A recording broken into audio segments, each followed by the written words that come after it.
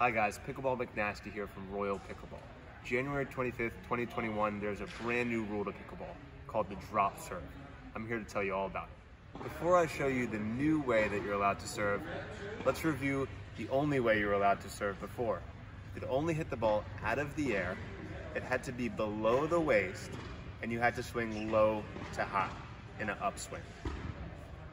This new rule change allows you to drop the ball and hit it off the bounce. You can do this in a variety of ways, so let me show you. It can be any height. It can be as high as up here. You could drop it from down here, as long as you don't force the ball down. It needs to be done with gravity.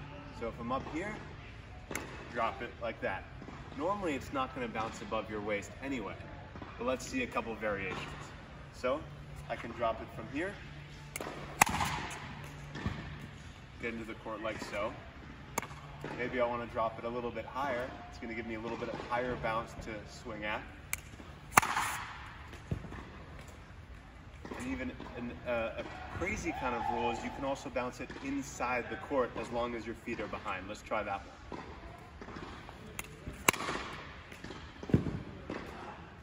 Overall, this new rule change I don't think is going to create too much commotion in the game. It will help the referees as they might not have to call certain serves. But will players have an advantage? Will there be a server out there that creates this big weapon? I personally don't think so. We'll just have to wait and see. But let the ball bounce and give it a tap.